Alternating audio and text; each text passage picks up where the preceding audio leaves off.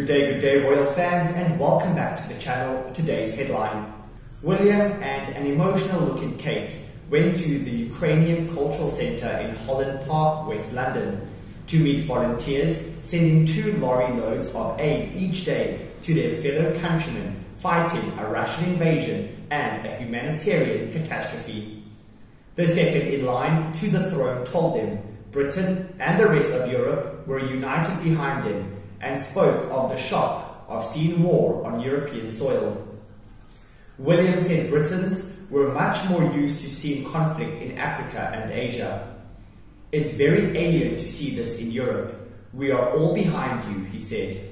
But he added that he, like many, wanted to do more to help. "We feel so useless," he said. He and Kate wore Ukrainian yellow and blue solidarity badges and took trays of chocolate brownies and granola bars homemade at Kensington Palace for the volunteers. They offered assistance from their charitable foundation for children and young people suffering mental health problems and trauma from the war, and said their own children, or at least their older two, Prince George and Princess Charlotte, had been affected by the unfolding tragedy in Eastern Europe. "Ours have been coming home asking all about it," William said. "They are obviously talking about it with their friends at school."